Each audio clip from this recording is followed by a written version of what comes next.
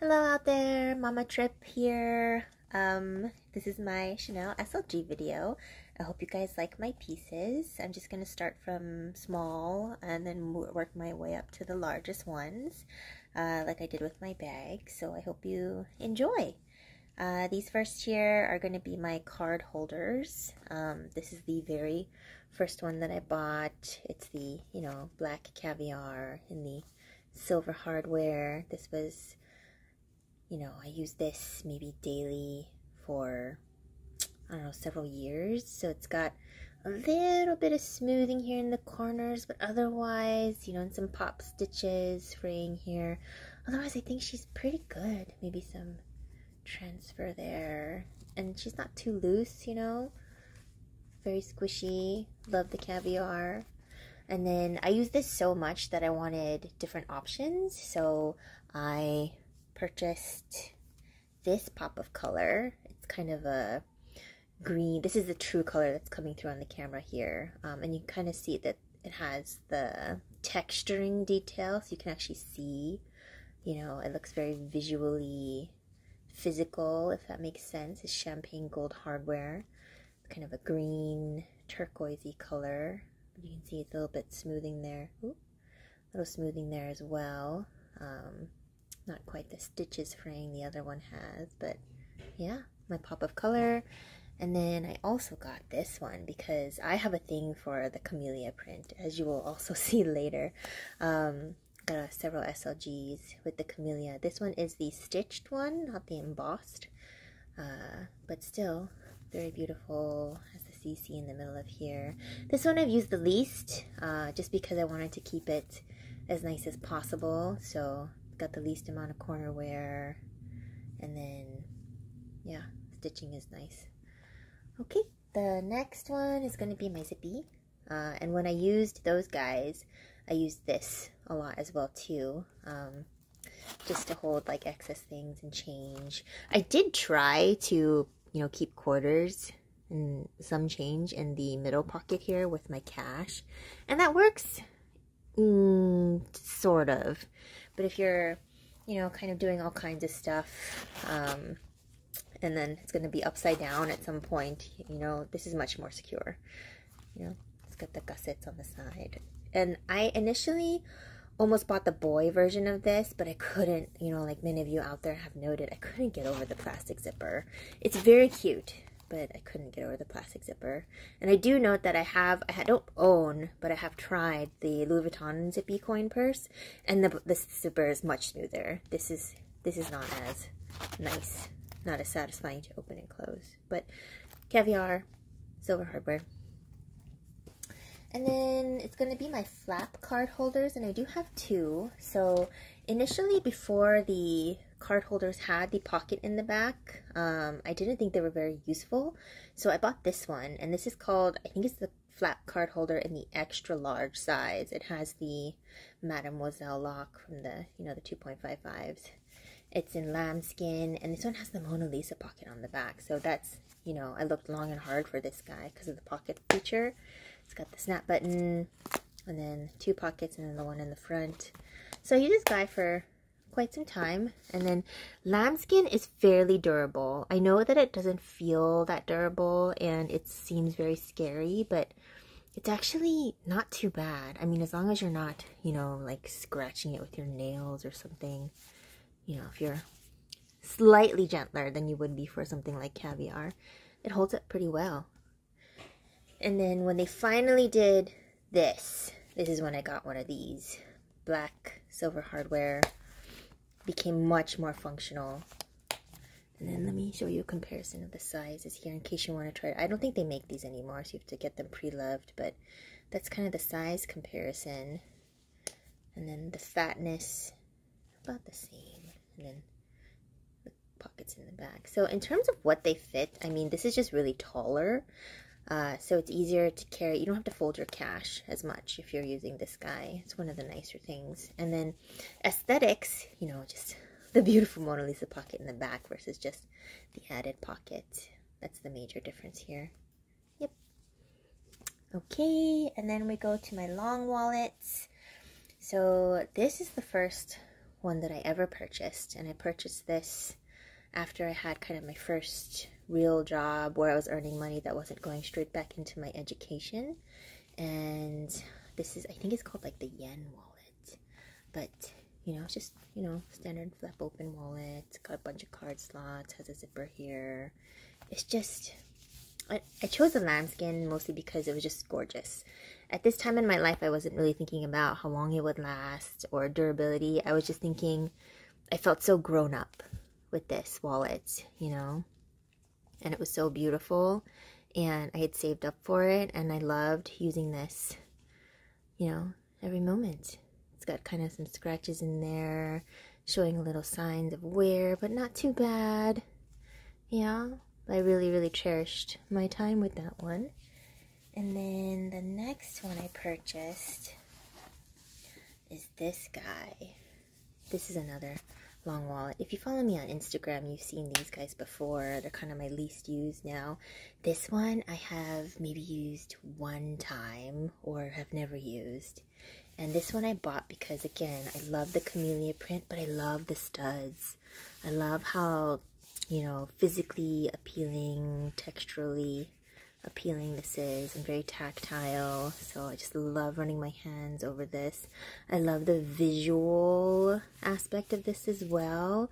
And this is the wallet that, you know, I always say when I become a, you know, a grown-up, this is what I'm gonna use. This is the wallet I kind of aspire to. But yeah, there she is. And then this one, sad to say, this is one of my impulse purchases.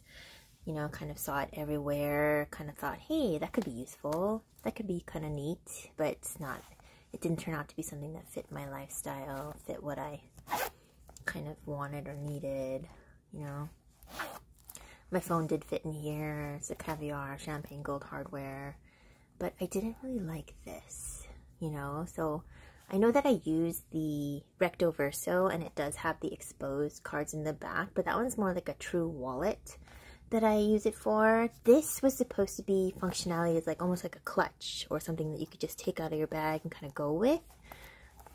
But, you know, if this was alone and I didn't have something to keep it in, I don't like the fact that my cards are always exposed no matter what I'm doing, right? Sitting it on the table at like a restaurant, or, you know, carrying it while I'm walking, you know, with no chance of putting this somewhere, because let alone do we have pockets that fit even these tiny things sometimes, but there's no way I'm gonna fit this in like my pants or something.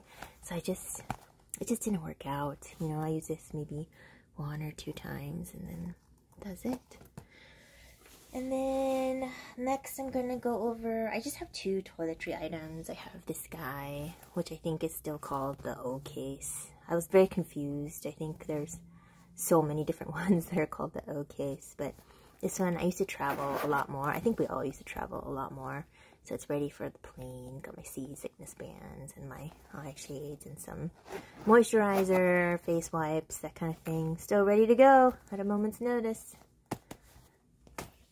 And then this guy is also a toiletry item. He's got the Mona Lisa pocket on the back. I bought this pre-loved. This is my only SLG Chanel that is pre-loved. It has the standard kind of, the shiny kind of wipeable lining on the inside, and it's got like the mirror here, and then zipper, and then I don't think, yeah, it doesn't have, oh, it does, it has these 2 kind of stretchy compartments here. Yep. And it's a magnetic closure. Okay.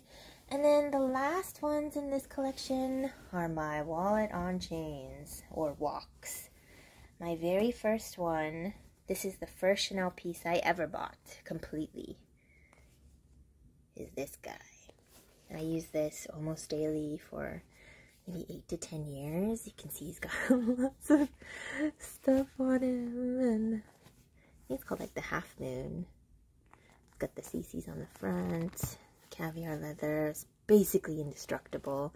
I did have this chain replaced twice. It did break at this point, and then they paid for it to be fixed back when their policies were a little bit better. And then over time, I think it's still on here. Let's see if I can find it. There is a part here where the leather has broken. I can't see. Oh, here. Right there. The leather is broken. And I did take it back to Chanel, and they said that's considered, I guess, normal wear and tear instead of like excessive where it shouldn't break. So they thought that this should not have broken, so they fixed it. But now that one's considered normal wear and tear, so it would cost, you know, $100-something to fix it.